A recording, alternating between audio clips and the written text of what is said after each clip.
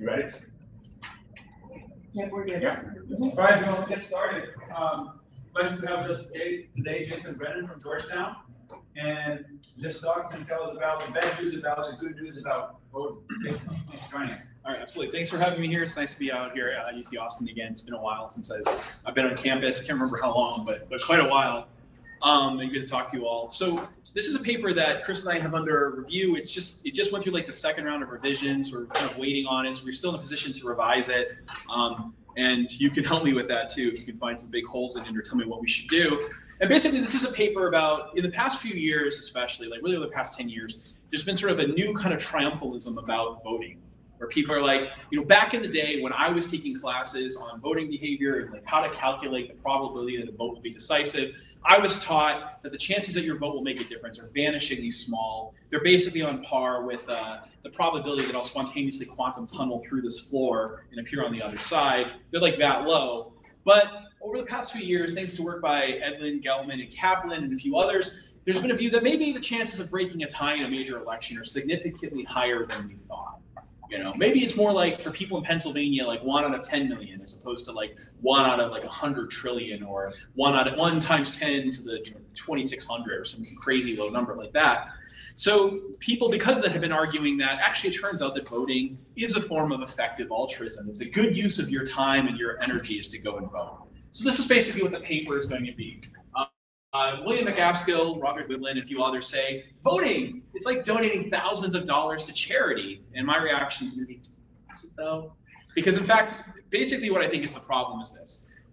It used to be people thought 20 years ago, votes never make any difference. They're just, the chances of vote making a difference are so small that the expected utility or disutility of a vote is basically zero. And should be treated as such. However, if votes actually have a high chance of making a difference, then we have to treat them as if they're serious. And it turns out that the people who are writing about this, there's been a bunch of papers published in political science and philosophy arguing that voting is a really great thing to do that's really helpful. They're not kind of taking their own standards seriously. So this paper kind of takes them to task for that and all the mistakes that they make in applying their standards. Effective altruists advocate voting, but they drop all the rest of their effective altruist apparatus when they think about voting.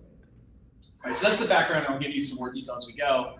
So, all right, here is Edlin, Gelman, and Kaplan. They have a new model trying to calculate the probability that a vote will be decisive. When I was in college, I was taught you think of a voter as being like a coin flip or a coin toss, and you model voters accordingly. Asking what the probability is that your vote will make a difference is like asking, if I have a coin that's say weighted 60% towards heads and 40% towards tails, and I flip it 210 million times or 120 million times, what's the probability it will come up exactly 50-50 heads and tails, and then you get to break the tie? With a weighted coin, obviously, it's going to be really, really small. There's a couple other variables that make it small as well. However, now, because of Edlin, Gelman, and Kaplan, they say these models can't be right. These binomial models of calculating the probability of a vote being decisive can't be right, because if they were correct, elections would not be as close as we see them, as often as we see them. So they say, statistically speaking, that can't be right. So they try to come up with a new model that uses, but I won't get into the details of it, I'll just give you the broad overview, uses a different way of calculating this, where they try to estimate, given the closeness of elections, what the probability of a vote being decisive is. Now in the United States, because of the Electoral College, of course, some votes matter more than others. Like for instance, how many of you are from Texas? Yeah, a few of you, figured. So your votes matter less than mine because I live in Virginia. Right? So the chances on their model of my breaking its tie are significantly higher than yours. Their model basically says people from Texas have like an arbitrarily low chance of breaking a tie and ever changing their outcome of a presidential election. But they thought, like, this is what Gelman posted on the Economist website right before the night of the 2020 election. He thought, given his model, people in Pennsylvania had like about a 1 in 8.8 million chance of deciding the election. People in Michigan, a 1 in 15 million, Arizona, 1 in 21 million, and so on. And these are still really low numbers, right? Yes? Should we be thinking about this as like presidential voting only, or should we be thinking of it even at like state House of Representatives type level or smaller? It doesn't matter. Yeah, you're right. The papers that they published on this, they mostly talk about presidential voting, but they would end up saying like, yeah, in a statewide election, your chances might be significantly higher, but then also the value of the election will be lower, right? So we're going to get to like, I'll give you an expected utility like equation, very simple one in a moment. But of course, the big variables are going to be what's the value of the electoral outcome discounted by the chances that you're going to be decisive. The bigger the stakes, the bigger the the outcome is, but then, you know, if you're in a smaller election, your vote will have a higher chance of being decisive, but the thing that you're discounting is smaller too, right? So yes, so they mostly write about presidential elections, but you can kind of see how this would go, right? So if these numbers are that high, these are pretty low numbers, but then isn't a presidential election pretty high stakes? Couldn't we say something like, you know, hey, maybe Biden is worth $1 trillion more than Trump, or vice versa? Maybe Clinton is like $2 trillion better than Trump was, or something. So if these are such high stake elections, then discounting trillions of dollars by 1 over 38 million, that's still a pretty good use of your time. And so a bunch of papers have been written and published in books and other things arguing that for many voters, casting a vote is like donating thousands of dollars to charity. So Edlin, Gelman, and Kaplan say at $50,000 per half hour, voting is surely one of the best and most efficient charities around for a voter in New Mexico. Will McAskill, who runs the Effective Altruist Institute at Oxford, in his book on how to be an effective altruist, says voting is like donating thousands of dollars to, caveat, developed world charities. It's a much better use of your time than you could get by, say, working the hour it takes you to vote and to donate your earnings. So they're like, yay. Yes, go ahead. So I don't know this literature at all. So when they're using this calculation, are they just assuming that you're making a good decision when you vote? Is that like? Yeah. That seems like philosophically incoherent. Yeah. People are making them wrong. Absolutely, and that's part of what my critique is going to be. Yeah, it's like the weird thing. I mean, to sort of summarize this whole paper, it's like this is how Bill McAskill thinks. You're considering donating $100 to charity. He's like, hold on, don't just give it to any random charity. You should recognize some charities may cause a lot of harm. Some charities do nothing, and some charities are a lot of good.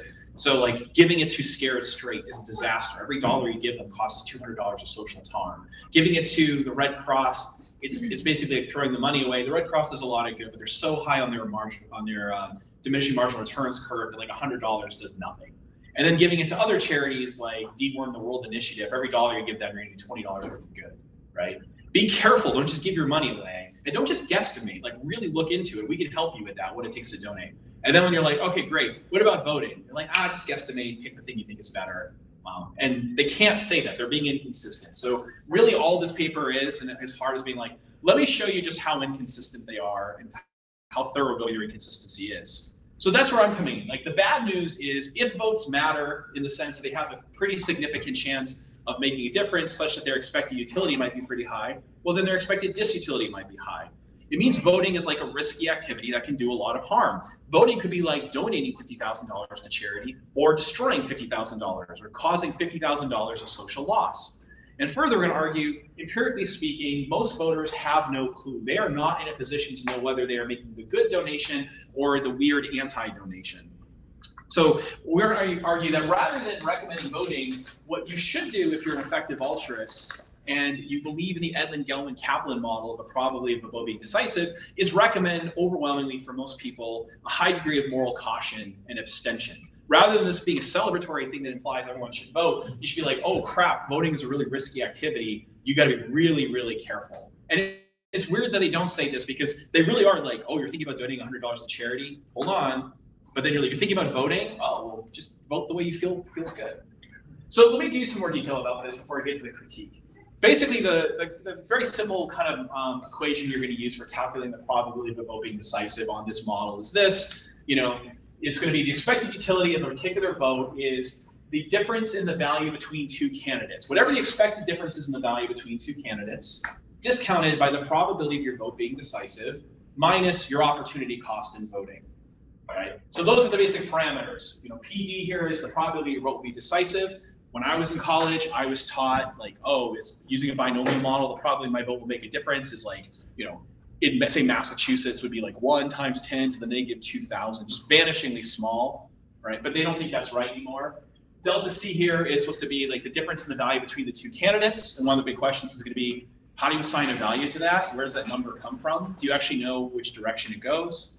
And CO here is like your opportunity cost. So really the debate here has mostly been about, with like Edmund, Gelman, and Kaplan and others who've written on this recently, has been that parameter, P over PD, the probability your vote will be decisive, is much higher than people thought 20 years ago. Binomial models are mistaken. We should increase that by quite a bit. So there we go. I'm gonna skip over this part, but you know, I'll skip this part too. I have some worries about using expected utility calculations in general, but for the sake of argument, I'm just gonna grant them that. So here's the issue though, is now they're arguing that the probability your vote will be decisive is significantly higher than people thought, which means, you know, say 20 years ago, everyone was taught the expected utility of an individual vote in any major election is going to be approximately 0. You know, it might be approaching it from the negative side or the positive side, but it's going to be approximately 0 because the probability of vote being decisive is so small that it's going to discount this, right? And then your opportunity cost is always like something. You could watch Netflix or something, so it's not worth voting. But they're arguing, no, the expected utility is high because the probability of being decisive is sufficiently high. But if that's true, then we have to think of voting as a risky behavior. So Lumasky and Brennan, who are one of the people, not me, not Jeff Brennan, who I'm not related to, which often disappoints people. They're often like, oh, Jay Brennan, he must be like your grandson, right? And we're not, because we work on the same stuff, and people are very disappointed with that. But Lumasky and Brennan, in a previous book on this topic, some articles on this topic, say, you know, vote has to be discounted not only by the probability of being decisive, but additionally by the probability that you've overestimated or even reversed the respective merits of the candidates. McGaskill says, if you're uncertain about which party is really better, you might reasonably think it's an overestimate, and your expected value of voting will be lower due to the chance of voting for the worse party. If you're completely unsure which party is better, the value drops to 0. But the problem with McGaskill here is he ends up treating the certainty here as kind of a subjective valuation in a way that he shouldn't. And that's why his advice about voting doesn't really make sense. So here's kind of one of our metaphors for what's really going on. Imagine the following is true. On the other side of the state, maybe this doesn't work so well for Texas because it's such a big state. You know, we live on the East Coast. On the other side of the state, there are 2 buttons. Back in the day, we used to think that pressing these buttons basically did nothing. But we recently discovered that that's not true. It turns out if you push the burgundy button, that will donate $3,000 to an orphanage. It also turns out that if you instead push the maroon button, that will destroy $3,000 of the orphanage's funds. Should you drive over and press the maroon button, or the burgundy button? That's the good one. Should you go across, would you recommend to people, now that you know that these buttons actually do something, that they drive across the state and show up and start pressing the buttons? Well, that will depend upon your thinking of how good they are at discerning which one is maroon and which one is burgundy. I made this slide, and I don't know which is which. I've already forgotten, right? I Googled maroon and burgundy on Google. I took the first color graphic that came up, and I stuck them here, and I don't know which is which, right? I'm not sure. I want to say that voters are kind of in this position. Sure, we can prove, now that we know these buttons do something, we know one of them kind of makes the world better and one makes the world worse. But if we want to recommend that people, to be effective altruists, actually push something, we need to know how likely it is they're going to pick the better one over the worse one. What if we add the following? Suppose the following facts were true of human beings who are considering pressing these buttons. Imagine that we have very strong evidence that most people who think they can discern the difference between the colors and identify which color is which can't. They believe that they can, but they're wrong. Suppose we knew that about most people. Imagine, by the way, that some people think themselves exceptions to this rule. They're like, yes, I understand that most people cannot distinguish burgundy from maroon reliably. However, I'm really good at color theory, and I'm very good at discerning it, right? You know, you're like wearing I actually don't know if it's burgundy or maroon, but maybe you know that you're wearing a dress that's one of these colors, right? But it turns out that even people, and your shirt too, right? It turns out even people like you who maybe do know these colors, who think you're exceptions to the rule, that turns out to be unexceptional. Believing yourself exceptional is completely normal.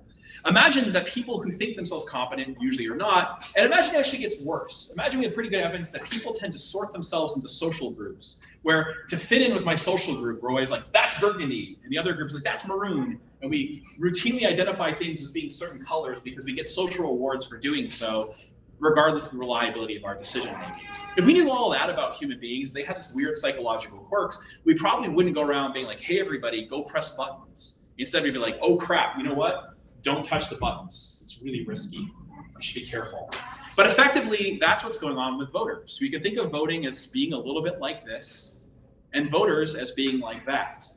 And if that's the case, we shouldn't be recommending everyone just go vote their conscience. We should be proper, effective altruists about it and saying it's a really risky endeavor. You probably don't know what you're doing. If you think you know what you're doing, you're probably wrong. If you think you're exceptional, you're probably wrong. If you think it's easy to figure out which is which, you're probably mistaken. And you should treat it as a risky endeavor and instead think of other things you could do with your time. Now,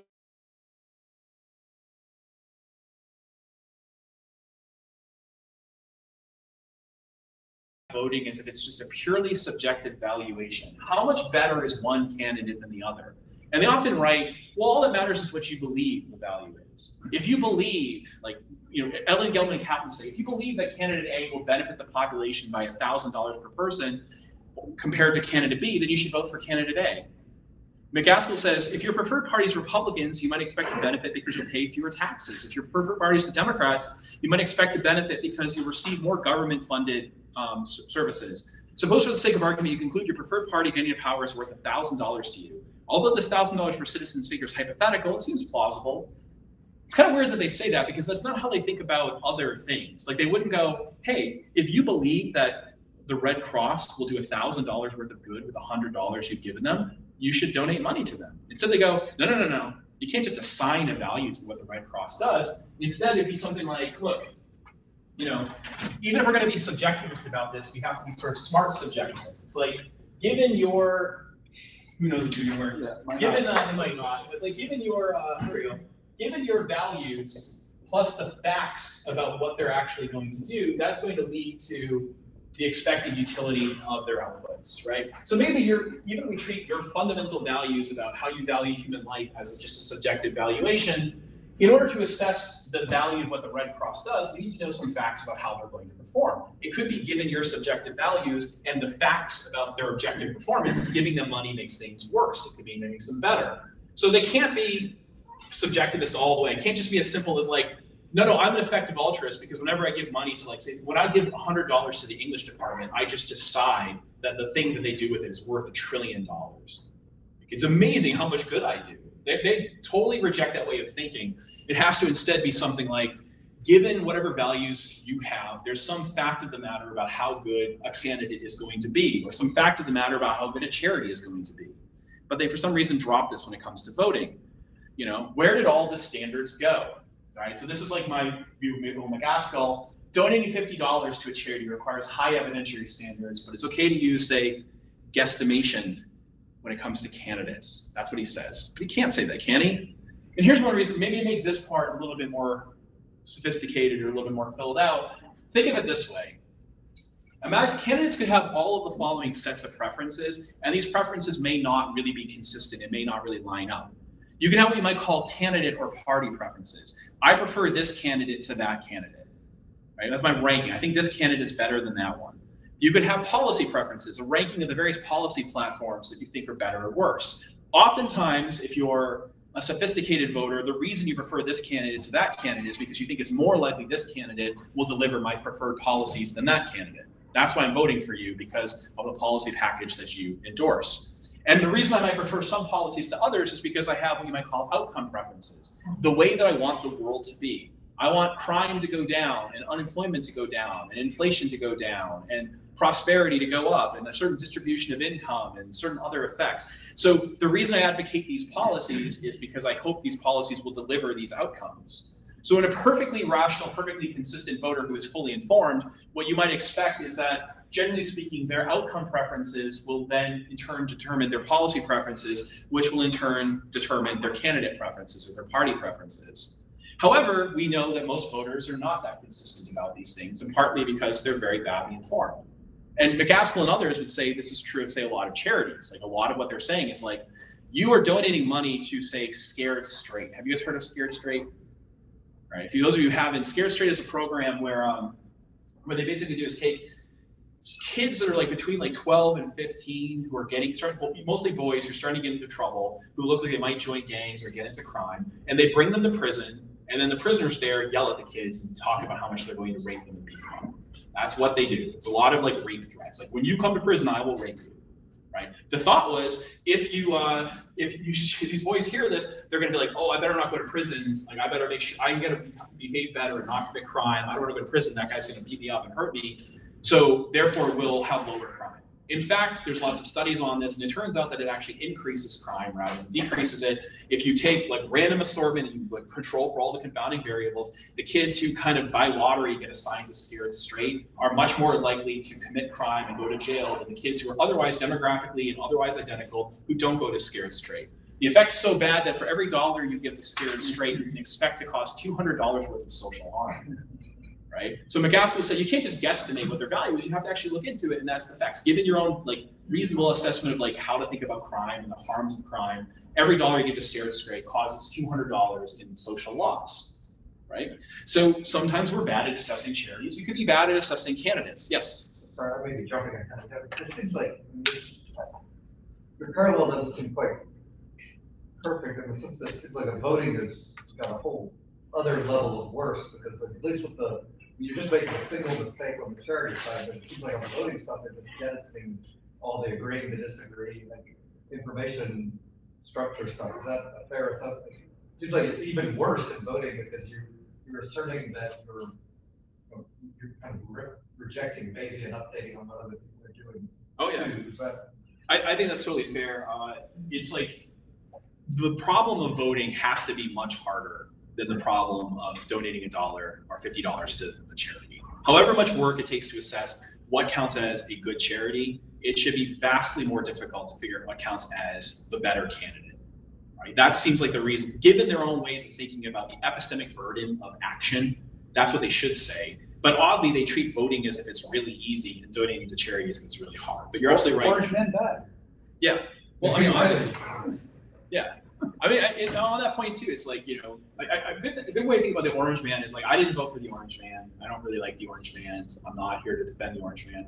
But it turns out I was not as pessimistic about American democracy as many other people were, despite writing a book called Against Democracy. And the way I know this is because of what happened after his initial election. So the day after he was elected, a bunch of my academic friends and colleagues get on Facebook and they say, this is horrible. World War III is going to happen.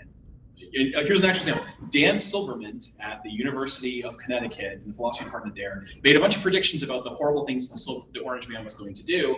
And I said, Dan, can you tell me what is your minimal set of conditions for what would constitute this prediction? I forget what frame it was, Roe v. Wade or World War III, but he made some sort of mass horrible prediction. I'm like, what were like the minimal conditions that you would consider World War III? And when do you think this will happen? And he said, he told me, and I'm like, okay, great. I will bet you $5,000 right now that won't happen. And he wouldn't take me up on it. I made similar bets with a bunch of my other colleagues. Like, you're making a prediction about the horrible things the Orange Man will do. Take my money, right? Some of them said, no, I don't want to bet you because I'm not selfish. I don't want to just take your money for myself. I'm like, no, of course you're not. Take my money and give it to a good charity. Take my money and give it to like the Democrats to fight the Orange Man. Just, you know, if you think this horrible thing is going to happen, I think it's not. Let me bet you. And they wouldn't take the bet. No one would bet me on any of these things. So, alas. So I don't know if they really believe it. Yes. So they're analyzing it purely from a public goods prohibition, right? Like they're assuming that voting per se is a public good, and that's like the extent of the complexity of the argument, correct? Yeah, I mean, they just want to say something like, you know, going back to that equation, right? Like the expected utility of a single vote equals like the value of the difference between two candidates, like the value of the Republican candidate minus the value of the Democratic candidate minus their opportunity cost. They want to just say, given your values, whatever your values might be, and then given how these people are likely to perform, there's some sort of number that can be attached to that. And what you put in that equation, your sort of value equation, could be whatever. It could be however much, you know, if you care about racism, however much money you pay to like however much monetary value reducing racism by a certain amount has. If you care about alleviating poverty, whatever dollar amount attaches to that. If you care about, you know, protecting the environment, however much attaches to that. If you care about, which is what I think a lot of academics really care about, the negative meaning of tweets, right? Okay, throw that in there too. So we're going to be relatively agnostic about what goes into that equation, but just throw it all in there and then discount it by the probability or what will be decisive. So public goods plus justice plus all that other stuff. Put a dollar amount on it. Is that the answer, or do you have more? Yeah, no, it seems like they're looking at voting as a public good, but they're not looking at not voting as a potentially public good, depending on how informative the particular voter is. Yeah, good. That's right. They don't consider, that's right. They don't really consider the potential value of abstention.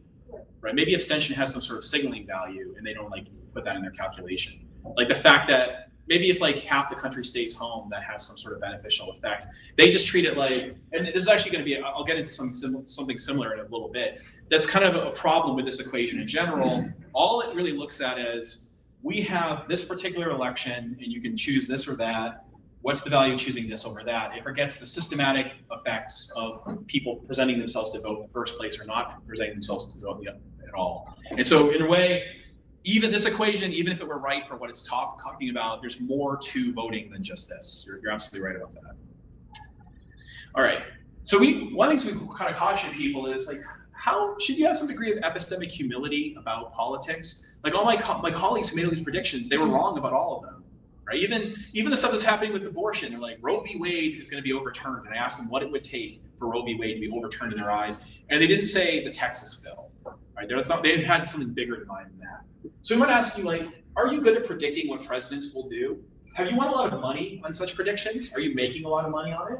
Further, if you might know Philip Tetlock's work on expert prediction, Tetlock in his famous work on this finds experts are pretty good at predicting what the experts themselves consider the low-hanging fruit, and what the experts consider hard, they're bad at. What about guessing the effects of a single policy? Guessing the effects of a single policy on welfare or other outcomes you might care about is difficult.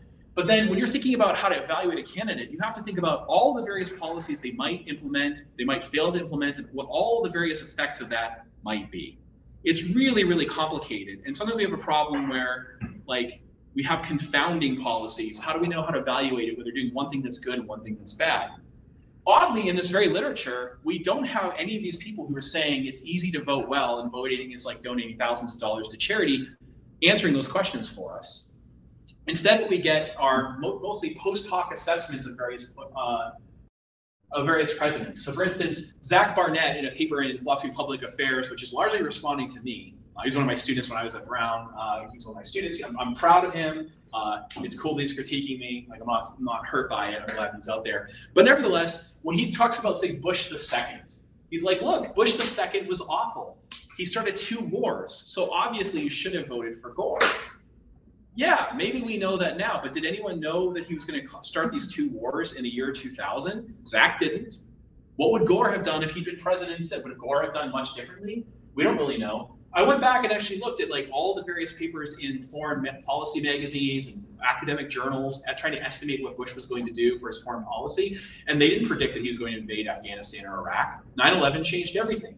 Instead, they thought if he got into any conflicts, it was likely to be with China and Russia, and those same experts predicted that Gore would behave pretty much the same. Bush II was seen as actually fairly pacifist compared to other presidents up and before 9/11. Further, as Whiblin himself says, Bush also did some real good, right?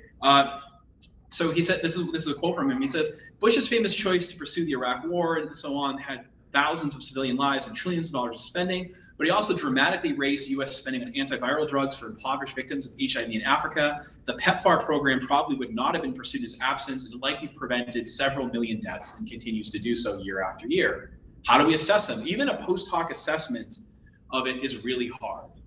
We don't have, like when you think about how effective altruists talk about charity, they try to come up with things like GiveWell. How many of you guys have heard of GiveWell? Few people. So GiveWell is an evidence-based, is a charity itself, and it does evidence-based assessments of different charities to try to estimate how much bang for your buck do you get if you give money to this particular charity. And every year they'll come up with recommendations of these are the biggest bang for your buck charities. They look at things like looking for real objective evidence of impact, trying to figure out like a reasonable shadow pricing model to figure out how to evaluate the, like feeding a person, what's that worth? Deworming a kid, what is that worth? They think about things like where things are on their diminishing marginal returns curves, and they put all this in and they'll come up with a ranking of different charities to whom you should consider giving to. Like, so it's often like Against Malaria Foundation, Deworm the World Initiative, a few things like that are often really high bang for their buck. And you can look and see all their data. It's quite good. There's nothing like this for voting, is there? We barely have post hoc assessments of candidates. It's very hard to find a reliable pre-hoc assessment. We don't have good counterfactual assessments, but it gets worse. One reason it gets worse is because it's often not clear whether this number here is all that high. So for instance, a couple months ago, there's a really good paper published in American Political Science Review by these two, where they look at, you can see it, like, we looked at economic, education, crime, family, social, environmental, and health outcomes after elections at the state level. When the Republicans or the Democrats control a particular state, we measured as best we can 8 sets of outcomes all over about a bunch of different things and tried to figure out what impact having Republicans or Democrats has on those outcomes. And their answer is, and this is APSR, for those of you who are political scientists, that's like the best journal in political science, right? You definitely want to publish in this journal if you can. They said, it looks like their relationship is basically zero. There's no measurable outcome on the short term. And, I think maybe in the long term it's bigger, but it's really hard to know, in part because like in the long term, you get the confounding factor of like replacing governments with new governments. You start confounding the data. So this is like, I looked hard. I'm like, what are there good papers like this? And the very few that are like this are pretty much like, as far as we using our best available methods can find, we can't actually tell what this is after the fact. It looks like it's kind of like zero. Right? We're kind of prejudiced to believe it's really a big deal if like, my party wins and the other party loses. It's such going to be a big, big thing, but maybe it's not that big a deal. I mean, when the Patriots lose, I feel really bad. And when they win, I feel really great. And I still have Tom Brady, so when he wins, I feel great about it too, but maybe it just doesn't really matter all that much. Oddly though, the reaction to this is not to say, well, you're right, Brennan, we need to have the same standards we have. We should have at least the same epistemic standards we have for voting as we do for charity. We should treat them at least the same, even though, as you're pointing out, they're actually one's a lot harder, right? But they basically just say, just use your confidence. Hey man, if you're 70% confident one's better, you should vote that way. That can't be right. But it gets worse. One reason it gets worse is because of the problem of normative uncertainty, right? So maybe your values are themselves mistaken. You don't have to necessarily be a subjectivist about this. For instance, and I'm not here to advocate this view, but just as a consideration, how many of you think it's okay to eat meat?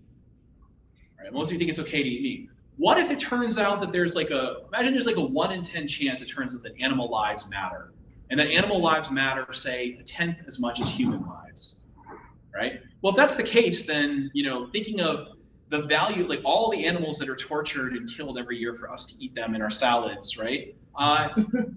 If that has like a 1 in 10 chance of being the same, having 1/10 of the value of a human life, then the amount of harm that we're causing is astronomically high by eating meat, right? What if it turns out that there's, say, a 1 in 10 chance that pro-life is right? The pro-life position is right. There's a 1 in 10 chance of that. Well, then how should we figure that into? Well, what effective altruists would say about this, the way that they think about normative uncertainty in other cases, is, well, 50 million abortions per year, discounted by the uncertainty that we specified, equals 5 million lives lost per year, which, putting a reasonable dollar value on the human life, equals $35 trillion in lost lives per year. Now, given their own way of thinking, that's how they should assess this. This is how they think about risk, including the risk that we're wrong about our values. Oddly, they, again, don't apply it to voting. What about how smart voters are? Well, frankly, I won't belabor this, but the empirical evidence is that most voters, this is like for experts, right? How hard it is for experts like me, who are good at this stuff and do this for a living, to figure out which candidate is better. If like God appeared before me or evil demon appeared before me and was like, you have to assess, in the 2024 election, how much better this candidate is over this candidate. And you have to get it right within $200 billion. And if you don't, I'm killing your kids instantly. I give them a big hug because they're going to die, right? And I'm good at this stuff. I'm good at this compared to the average voter. Right? I publish on this stuff. I'm pretty good at it, and I suck at it. What about the average voter? Well, what do we know about them? For the most part, they join political parties for non-cognitive, non-ideological reasons. They vote to fit in with their peer group.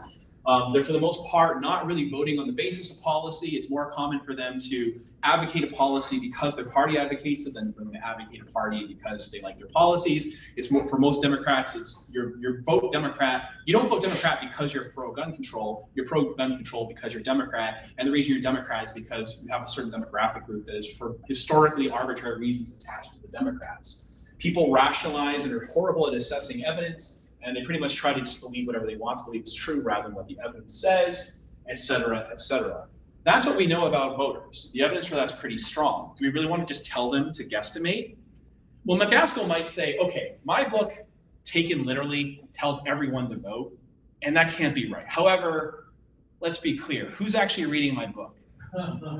Really smart people, right? I mean, he sold a lot of copies, so like, students in Jay's class, because you like to assign that book, Jay, but your students are all Georgetown students. Look how smart they are. Really smart people. Are they immune to this? Maybe they're better. So maybe if I say to smart people, you should vote, then that's fine. I did say it as if a way of like smart, everyone should vote, and I really just mean the people in this room. I don't mean the people out there, but I said it as if a way as if I intended to include them.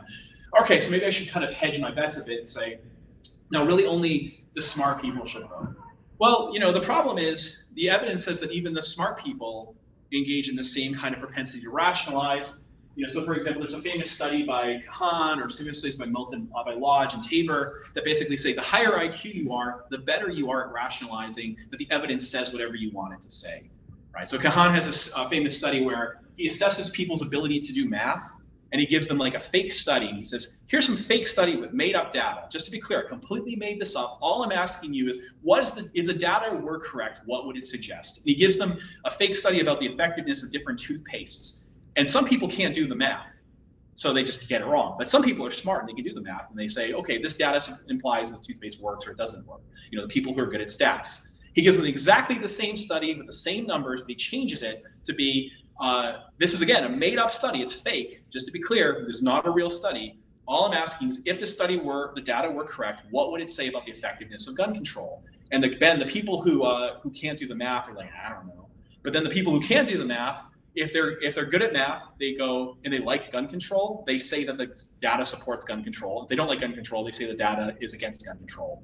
But he's controlled it, it's not true. They just read the numbers as saying what they think. The better they are at math, the more they rationalize that the made up data implies what they think, even though they're told it's fake, right? I mean, that's weird.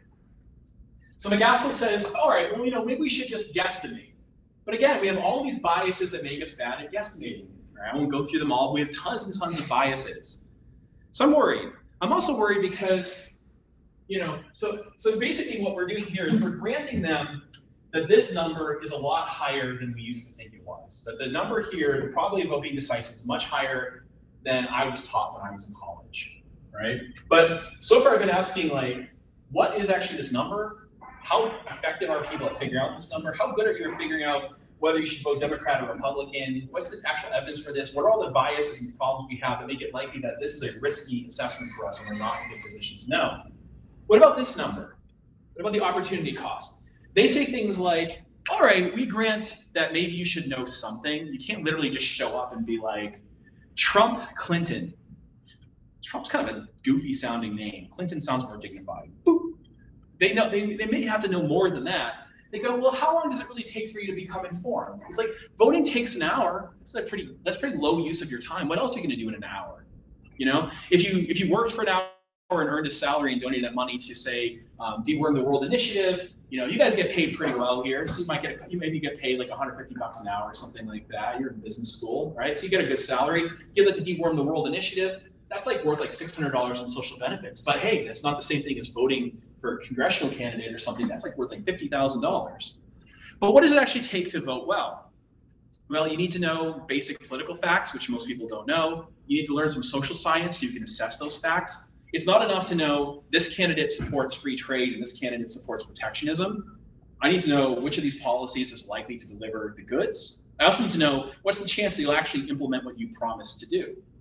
Like Trump promised to build a border wall. He didn't really. Biden promised a bunch of stuff. He hasn't done it yet. Like, they make promises, doesn't mean they'll actually do it. You need to be able to make some good assessments of the candidates' platforms, and you have to overcome your own biases. I'm gonna guess that takes more than an hour, right? One reason it takes more than an hour is because I spent like my whole life on working on this stuff, and I'm not particularly good at it, and I'm better at it than almost everybody else. So like, how can it be that easy? What do voters actually know? Nothing. It gets worse too because at best here, for the most part, you're making what they would say is a donation to the developed world. Yeah, maybe the U.S. president has a big effect on the world as a whole, so you have effect on world welfare. But effective altruists will often say things like this. Hold on, you're thinking about donating $100 to a charity that feeds homeless people in Austin, or a charity that helps like impoverished kids in Austin get laptops. That's great, but remember that poverty in the U.S., if this is the distribution of world income, purchasing price parity, revised and so on, or adjusted, a person at the poverty line in the United States is still about here.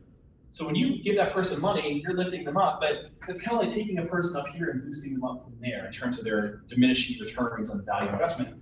You can give money to kids who are like genuinely poor, in deeply poor parts of the world. That $100 will do a lot more good for them than it will do to someone who's poor by American standards.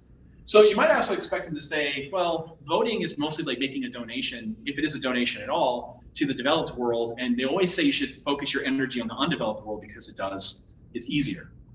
It's easier to do more good.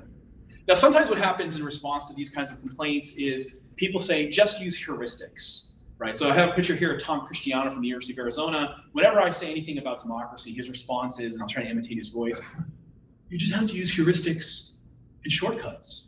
Right? And when I hear him say that, I feel like he's saying a prayer, right? Heuristics and shortcuts, because he makes it sound like it's really easy to do that. But in fact, the empirical literature on heuristics and shortcuts is not clearly saying that they work. Mostly they say that people just follow thought leaders. Like, you're a Republican, you just find like what a Republican flapping head on TV says, and you do what they say. The Democrat does the same. These are only reliable if the people that you're listening to are particularly reliable, and people just pick the group they're in group. So it's not really solving the problem. And in fact, the Oxford Research Encyclopedia has a nice summary of the heuristics and bias literature. It's like, yeah, it's not, we don't have any strong evidence that this works. All right, so it gets worse though, because you might wonder about the political economy of voting in the first place. One problem is that when there's a really tight election, like if this ends up being like a swing state, then the parties do more to kind of throw money at things and get turnout. So your vote matters more, but because your vote matters more, it becomes ever more likely that other people will appear on the other side to kind of oppose your vote. We don't have that when it comes to, say, charity. It's not like when you show that Deworm the World initiative is really effective, then another counter charity called Reworm the World initiative gets out there and tries really hard to collect donations to undo the work that you do. But that is part of the problem. The more likely your vote makes a difference, the more likely it is that others will vote against you, and so on and so on. There's further a bizarre aggregation problem in the way that they offer this advice. They basically say, all of you voters, let's say you're Republicans or you're Democrats, Republicans, you should regard your votes as being worth $1,000, having an expected utility of $1,000. And the cost to you of voting is $10. So the overall, it's great, it's worth doing. And you Democrats, you should regard your votes as being worth $1,000. But there's something weird about making that as advice, because I can't get up here and go, hey, given my own values, I regard, like, you, the people in favor of Deworm the World initiative, you should regard donations to them as being worth $1,000. And you, the people in favor of giving the kids worms, you should be in favor of thinking your donation's worth like $1,000. It can't be both. It's got to be one or the other. So I can't make this as general advice. I have to say, rather, like, I only want the people voting the right way to vote. Otherwise, you guys are just canceling each other out. So everyone vote is sort of like saying everyone should donate to either Reworm or Deworm the World. Doesn't matter which one. Make sure when you leave the building today, I'm going to have a couple boxes out. One gives money to Deworm the World initiative. The other one gives money to Reworm the World initiative. Make sure to put a donation. Doesn't matter which one. No, obviously it matters which one. And if one side wins, then good or bad happens. And if you're exactly 50-50, then we just cancel each other. But it gets more complicated in part, and this is the thing you're asking about, because this equation has to be too simple. This equation just looks at the value of a vote, given that there's some candidates on the table, and you could vote for one or the other. But there's other effects that they don't measure. Like one you mentioned, like, what about the value of abstention? The fact that we abstain, does that signal something? Does that affect the quality of government in some way? We have to put that into a calculation. But also, you have to think about the kinds of candidates or the kinds of people that they run in the first place. Parties want to win power. And so the quality of the candidates and the kinds of candidates they run, the platforms that they run and so on, is not some exogenous variable. It's endogenous to voter behavior and voter quality. So one way of thinking about that is, if let's say, Carlos, you're a high quality voter. When you threaten to vote, in a way, like the party, if they're responsive to that, they might think, well, we're getting more and more people like Carlos voting, so we want to empower. The more and more people like you vote, the more we might shift our candidates towards like high quality, sophisticated, policy wonk type people that actually implement policies that might work, right? The evidence might say they work. And let's say, I don't know, so I'll make you my dumb voter, no offense, nothing about you in particular, I just move around the room. Let's say that you're kind of like a dumb voter, you're like my dad, you just sort of vote on the basis of like your feelings, and evidence just bounces right off your forehead, right? When people like you threaten to vote, and you're gonna vote for symbolic or large expressive things from the basis of nonsense, they're like, we wanna win. So more and more people like you vote, the less they try to run candidates that appeal to you, and the more they run candidates that appeal to you. So if they're thinking about the marginal value of a vote, then you might think that if we have, two kinds of candidates, let's call them smart and dumb, right? Then we have to think about how does adding voters on the smart side or the dumb side nudge the distribution? And you think like kind of basic median voter model or something like that, then adding more smart voters should increase the quality of candidates, probably a very tiny amount. And then adding dumb voters should increase the quality of candidates, probably a tiny amount. But given Gelman and Kaplan's and others, their own way of calculating these things, probably the threat of you voting is roughly on par with the value of your voting in the first place in terms of the effect on candidate quality. So to continue to add this up, we need to know something like this. What's the probability that they will run a smart candidate, given that you are likely to vote smart, minus the probability they run the smart candidate, given that you don't vote at all? And then what's the probability to run a dumb or awful candidate, given the probability you're threatening to vote for the awful candidate, minus like the probability they won't run him, given that you don't vote at all? We need to know that stuff too. That has to figure into the equation. I don't know what the number is. Maybe it's vanishingly small. There's not like a literature on this. It's mostly overlooked. But given what Gelman, Kaplan, and others say, you might expect them to think it's probably pretty high, as high as something like that. It gets worse though. I mean, I have a litany of complaints. It gets worse because in part because there's a phenomenon in psychology called moral licensing. And this is something that effective altruists are concerned about elsewhere. Moral licensing works like this. For instance, do you know who tends to be very aggressive as drivers? Who, given particular car brands, like BMW drivers are aggressive when they drive, right? That's true. It turns out, like you might have that as a stereotype. That actually turns out to be true. I don't have my keys on me. I have a BMW and I'm a pretty aggressive driver. And I'm from Boston too, so it's like, right? I love living in DC because I think everyone there's a wuss when it comes to driving. The outsiders think that it's such an aggressive city. No, these people are so soft. It's great. So BMW drivers are a-holes, but also Prius drivers turn out to be a-holes, right? Prius drivers turn out to be a-holes, and part of what goes on there is you're like, I invested in getting this car that makes me a good person, and as a result, I'm entitled to cut people off. And they do. There are papers published about how they cut people off more than others. The thing that explains this is something called moral accounting, which is somewhat controversial. There's some questions about how much stuff replicates. But moral accounting basically says, when you do something nice, you give yourself permission to do something bad to make up for it. And when you do something bad, you have to do something nice to make up for it. People are sort of aiming for like a B average in their overall ethics. And so if they do something that puts them up to a B plus, they're like, good enough, I can act like a jerk for a while, right? So, well, if we tell people, hey, when you voted today, Carlos, as a New Mexican voter, that was like donating $50,000 to charity. Oh, on top of it, I'd like to collect $10,000 for you for the Save the Children's Fund. What do you think? You're like, dude, I just donated $50,000 to charity. Maybe I'll give a little bit less. Maybe I don't have to. I did my part. What am I supposed to do as a good person? This much goodness per year? Well, I voted. I already did it. So I think I'll spend that money on a new Xbox or something instead. I don't know how much that will happen, but it should happen on the margins. So to sort of summarize this all, I really don't think I think effective altruists advocate voting because they're not being good effective altruists. Outside of politics, effective altruists generally say that we should recognize our bad epistemic states, recognize our biases, recognize our ignorance, and direct our efforts towards cases where we are justified, not merely believe, but justified in believing that we have a greater expected chance of doing good. But they don't say that inside of politics. Inside of politics, they say, guesstimate and go for the thing you think is better. It's easy. We should see ourselves as being in the dilemma of the biased, partly colorblind, highly unreliable, highly overconfident, and difficult to rehabilitate button pushers who have to choose between burgundy and maroon. If that were the actual dilemma, effective altruists would say, don't touch the buttons, go do something else. But I think that's the dilemma we are in for voting. At least all the rest of them. Us in this room, I'm sure we're fine. So that's the idea. I guess we can break because I'm obviously right. But no, I'm happy to take your comments, questions, concerns, and so on. Meg, a question online? None online yet.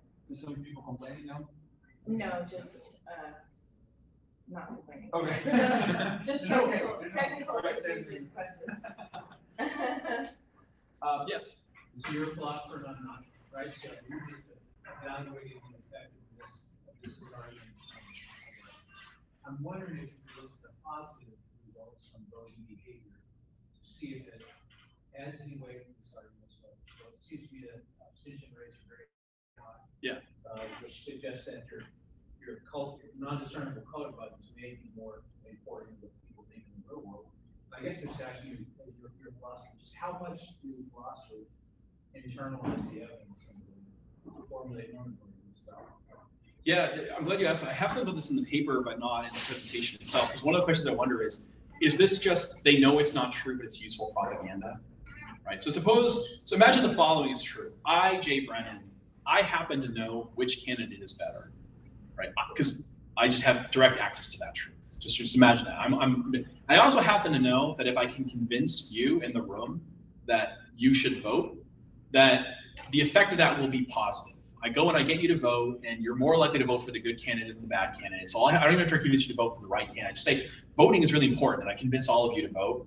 And then as a result, my propaganda of convincing you to vote, I like tell you your vote matters a lot, even though it doesn't. I lie to you about that, but convincing you that it's true gets a bunch of you to vote, and then collectively, this produces good outcomes. In that kind of case, I might think, oh, an effective altruist thing for me to do would be to convince you that voting is effective altruism, even though it isn't, because on a case-by-case basis, it's not. On a case-by-case basis, in fact, you are a high-risk person, and if you were applying the standards consistently, you'd be like, I should be cautious. My convincing you to throw caution to the wind actually ends up being beneficial because I know this about the audience and I can predict the benefits, right? You know, it's the kind of thing like, it could be like, just imagine that there's two charities, A and B, and people know nothing, but I just happen to know people are biased to pick A over B, and I know A is better. So if I tell you all to just donate as much money as possible, I know A will get a lot of money, and that's good. If that's what they're doing, you know, there's something to be said for that. I'm still wondering, but there's something to be said for that kind of propaganda. So but philosophers are comfortable lying to people that will cause them to do the right thing? Well, I mean, I wonder, because if you're an effective altruist, then you might think, yeah, lying about the effectiveness of effective altruism might be useful for getting good results. So you could imagine a pure consequentialist saying, I know what I'm saying isn't true, but it's useful. I actually have heard a person do this before. I won't say her name, but there was a grad student I went to college or went to grad school with, and she was actually like talking about the contents of her dissertation. And one of my fellow grad students said to her, "You don't actually believe this, do you?" And she's like, "Oh, no, I know what I'm saying is false, but it'd be useful if I can convince other people it's true to make the world a better place." So I know there are people who think that way. So effectively what I'm doing here is saying, look, McGaskill and Webland and others who write about this, given what if I take you as trying to articulate the truth about voting, what I think you should say is it does turn out that the probability of vote being decisive is higher, but what that means is that we now have to treat voting as a high-risk activity. We have to apply your standards consistently. When we apply them consistently, rather than recommending people vote, what we should do is recommend caution. We should be like, oh no, hold on, voting can matter a lot. But it could be that they actually know what they're saying isn't literally true, and it's just useful to convince people that's true because it will produce good effects. Given our audience, given how smart our audience is, given the bias our audience has, it probably will push them, lead to a good public effect of pushing them in the direction of good votes rather than bad. So if that's what they're doing, I mean, I'm still right because what they said was literally wrong, but maybe that's their justification. What about the second question?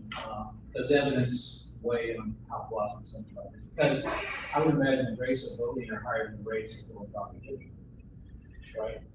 Yeah. Maybe you do think it's different. Yeah, I mean, I agree. It's a puzzle. These guys are trying to be evidence-based philosophers, where really the empirics really matter to them. And so for them, the question really has to be, should I be trying to nudge, if you're gonna spend what are you gonna do on Tuesday afternoon? Is voting like a good use of your time? Is it likely to help people out? Is there something better you can do with your time? If you set out to make the world a better place, is showing up at the voting booth the best thing? What would I recommend as an effective altruist? And they have all these other standards when it comes to thinking about how you volunteer, how you donate. It just seems to me like they're not using those standards here. So I think they are trying to be sensitive to that very question. I just think they're not doing it properly, right? And there are other kinds of arguments philosophers and others give on behalf of voting that have nothing to do with the effects of voting and are not about the outcomes. They're just about the symbolic value and so on. They're not talking about that stuff. For them, they're treating voting as an alternative to making a donation, as an alternative to watching TV, and they're just looking at the expected consequences of it. Yes. As a business school professor that studies this stuff, what do you make out of this recent trend of firms giving people a day off, time off to go vote? Yeah, I mean, given what I just said, I think it's it's probably a bad idea. I think there's other things people can do that are more productive and better use of their time. So it's not that I'm saying no one should ever vote, everyone should abstain or something like that. I'm sure there's an optimal level of voting, but frankly, I think most of us do a lot more good, know we're doing a lot more good by a lot of our other kinds of activities than we are by voting. I think the average person working the average firm makes a bigger contribution to humanity by working with that firm that day than they are going to do by voting. Right, and taking into account all the risk and everything else. If you're a motorcycle mechanic, and you can spend today fixing motorcycles, or you can spend today voting and then going home and watching TV. If your goal is to help people, I think fixing motorcycles is probably the way to go for you. You have to be a pretty exceptional person to be in a situation where like you voting really is something that made a big difference and made the world a lot better. Right, and I think. Honestly, we should. That's the thing. I'm often considered kind of an elitist about voter behavior because look at how ignorant everybody is and how badly informed and how badly they reason. But I'm also a big populist when it comes to thinking about civic virtue, because my view is like, my colleagues, what they think it is to be a civically virtuous citizen is to be someone like me, who votes a lot more than I do and gives more money to charity. But like, you should be a person who knows a ton about politics, talks about politics all day, and does as much political stuff as possible. And I'm like, civic virtue is the disposition to make a positive contribution to the common good of your polity. You can do that all sorts of ways other than through politics. In fact, for most of us, politics is a pretty bad way of doing it. Most of us are better positioned to make that contribution through other means. We should recognize that and celebrate it. So I would say like, Jeff Bezos taking the day off from running Amazon to vote, that's not a good contribution. You'd be much better off like Amazon. And similarly, like, even like, he's a high level person, but a surgeon taking the day off from like curing cancer to go vote, no, cure cancer. But the motorcycle mechanic too, fix motorcycles. You're definitely doing a lot of good. And then if you want to help people, donate some of that money to Deworm the World Initiative, right? Should you go vote? It's not really clear, even on the best available evidence in the APSR, whether the candidates really matter. But even if they did matter, the chances that you know which one it is are so low. Do something else. So is there any evidence that these efforts to, again, motivated by this, there's a lot of efforts to get out and vote. And we're surrounded here in an environment where it's like nauseating. They're like, you go to vote, get back here. I'm like, yeah. But when I go to my gun store, nobody's telling me to go vote. Is there any evidence that tells that in the different political persuasions are more into this whole push for get out a vote? And if so, what does that tell us about the argument? Is that something that is just like strategic? Because, is the kind of people that you want to support for your game that will maybe react to that versus this is a good thing? Yeah, I mean, again, like this is a weird question. Like for the sake of argument in this paper, I'm taking this argument not as being, what we're saying isn't literally true. It's just strategic for us to say it. I'm just evaluating. No, but is there evidence of that? Yeah. The left and right be different there. But there is evidence on this. So what you might wonder, like for instance, why are firms so left wing all of a sudden? Like they've gone very left wing in terms of their corporate governance, despite the U.S. still being pretty, having a pretty decent bell curve like that in terms of its left versus right wing persuasion. And one of the things that other political scientists find when they work on this is that the left tends to have stronger preferences than the right.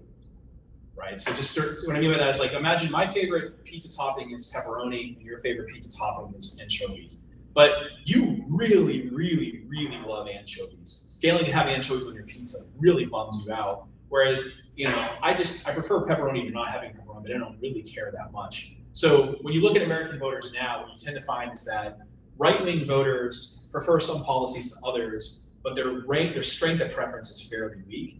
Left-wing voters prefer some policies to others, and their strength of preference is very, very strong. Their preference also for political expression is much stronger. Their preference that you engage in similar political expression is much stronger. They want their preference even for like you might know about political polarization and the sort of segregation that happens as a result, right? So like people in the 1960s used to find lots of mixed zip codes where people with different political persuasions would live next to each other. There's been a great sort where people avoid living with others with different opinions. The left is much more intolerant than the right when it comes to this. They're much more inclined to, I only want to live and work with people that I agree with. The right is relatively weak in their preferences. I'm not saying this is because of like, well, the right's better. I'm sure that it holds too, right?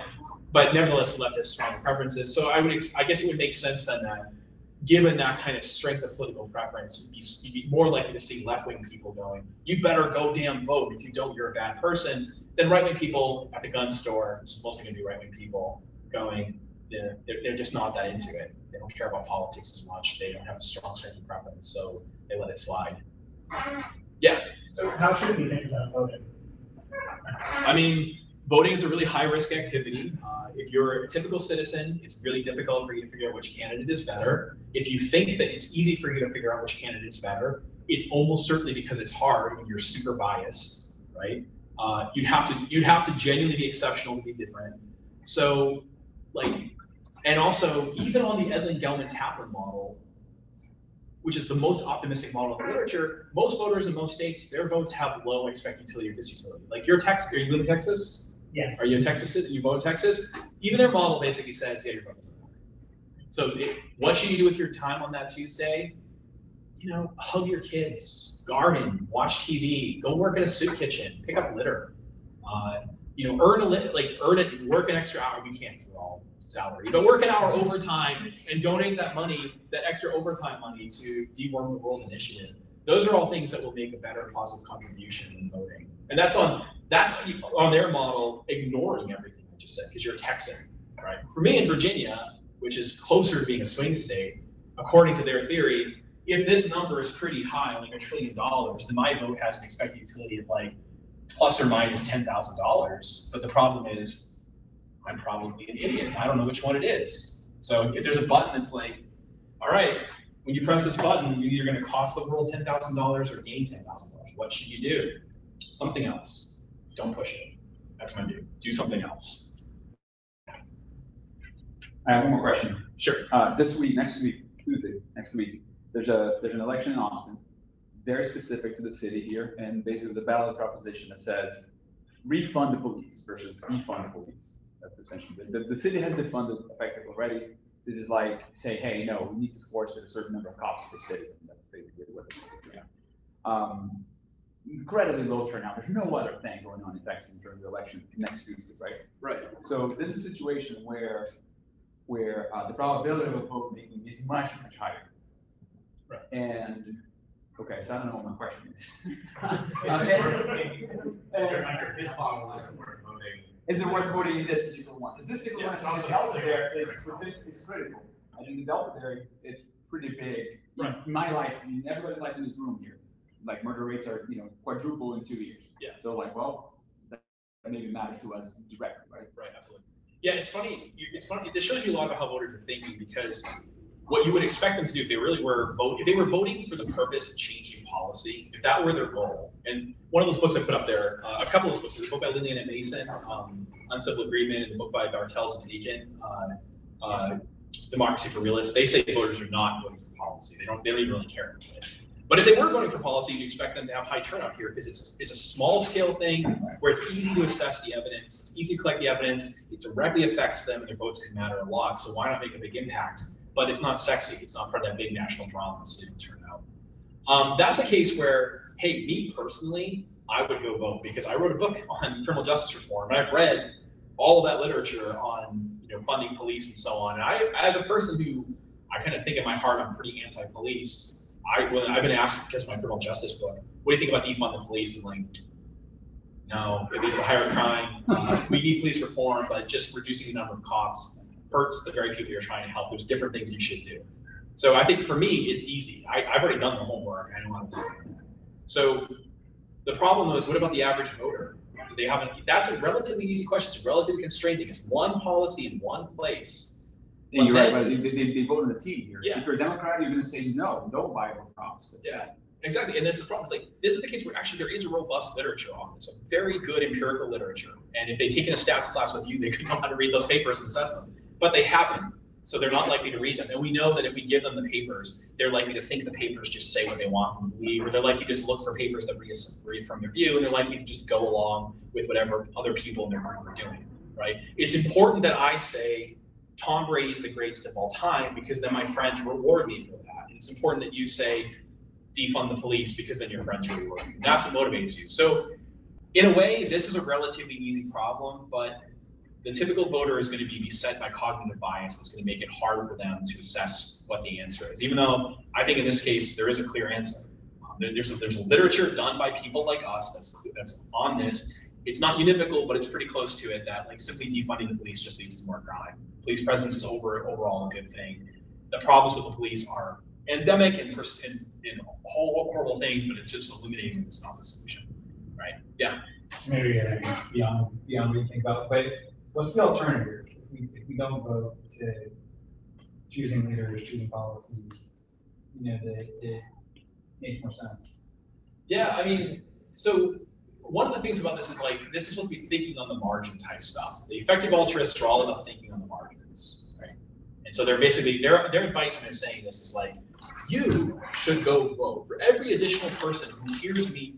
No, and again, it's not supposed to be strategic, the people who happen to hear you, but any random person thinking on the margins should go, right?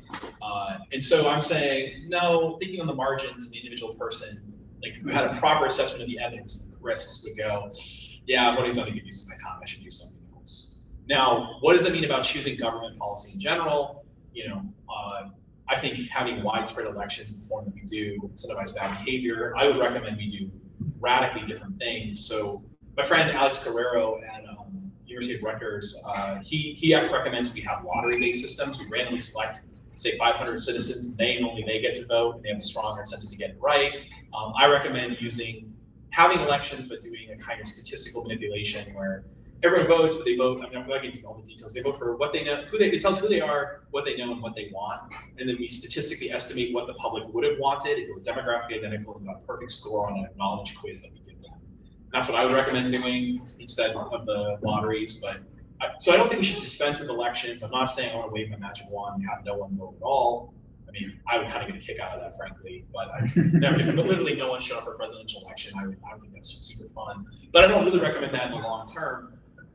So there are these other alternatives, but just straight voting like this way, I think is not great. But again, they're making this argument about on the margin, what should you do? So I'm also making an argument on the margin, what should you do? Yes? We have an online question, so I'm going to ask Ashley if you want to unmute yourself.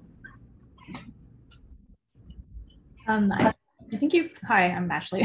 I think that you maybe kind of answered my question already, but my question was going to be, what would be the like ultimate outcome of everyone taking this advice though? I mean, how do you determine whether, well, if everyone here, for instance, decided that they weren't informed enough to vote, and I would imagine that the people on this call are probably like at least somewhat more invested in the political system than even the average voter, just because they're on this call right now or at this talk.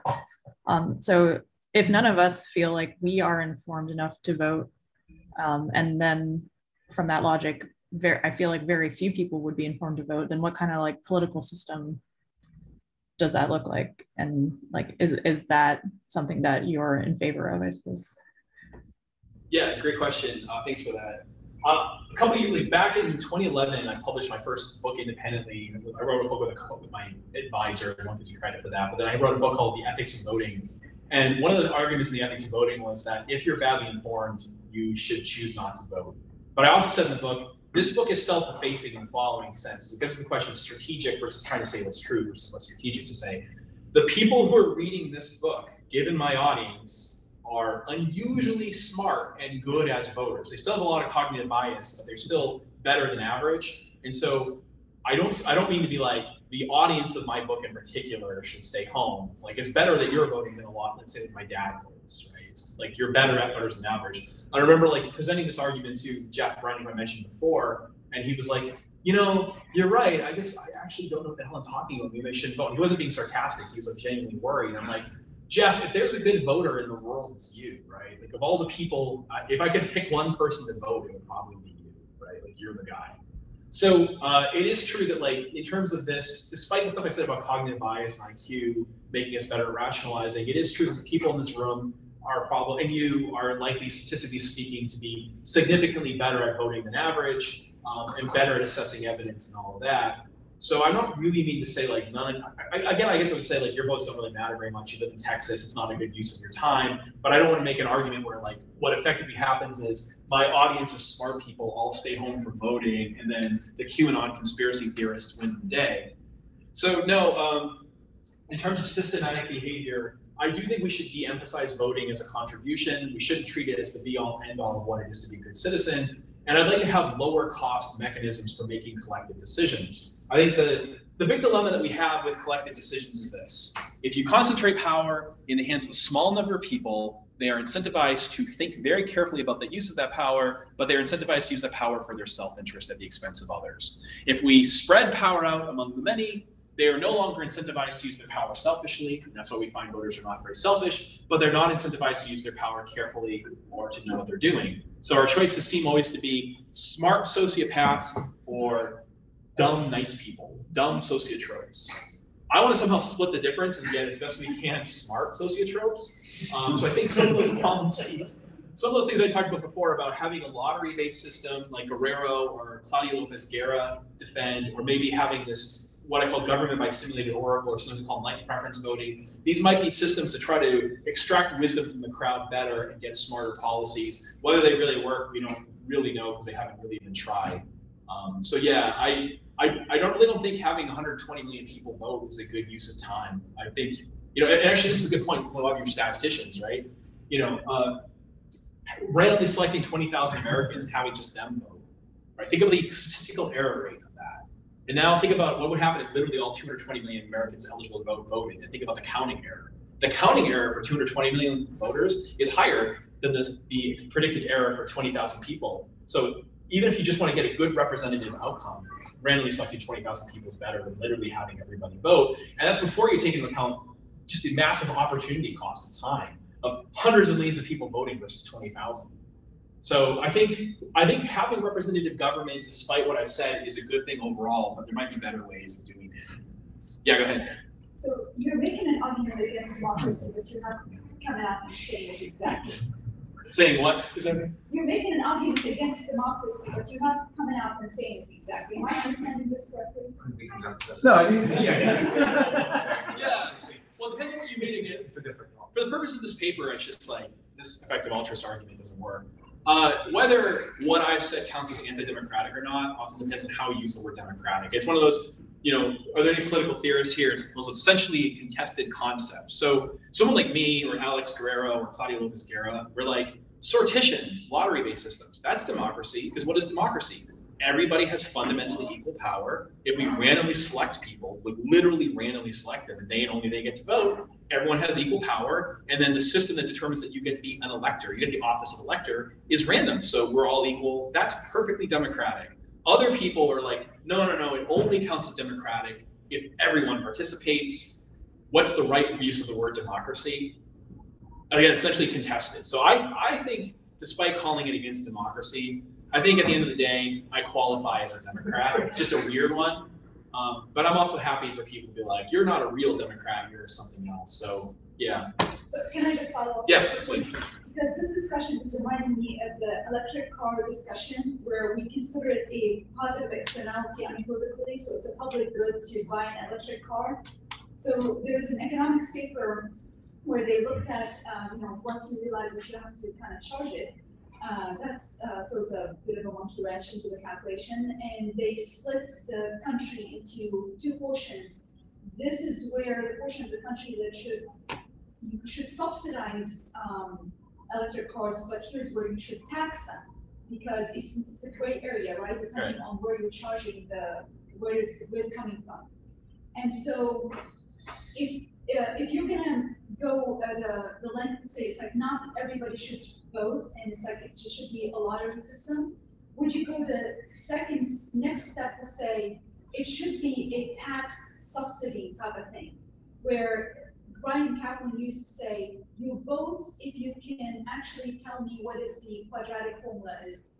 So some sort of a test where if you pass that and you say, okay, informed, you get subsidized to vote, versus if not, you get taxed to vote. Yeah, I'm in principle okay with that if that works. My view about government is our job with government is to realize justice. We don't get to decide what justice is. There's some truth in the matter. My view is like moral nihilism makes sense and objectivism makes sense, and everything in between is nonsense. But I mean, it's either there's no morality or there's morality. There's nothing else. And in principle, my view would be if that works better than the alternatives, we should take it.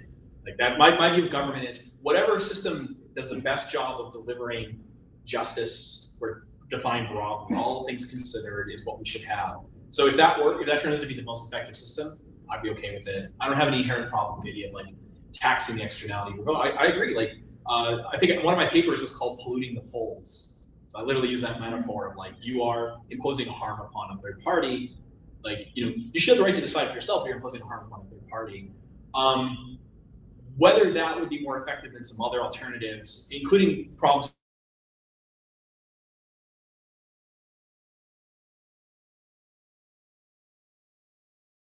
Like my idea that I'd like to try would be everyone gets to vote.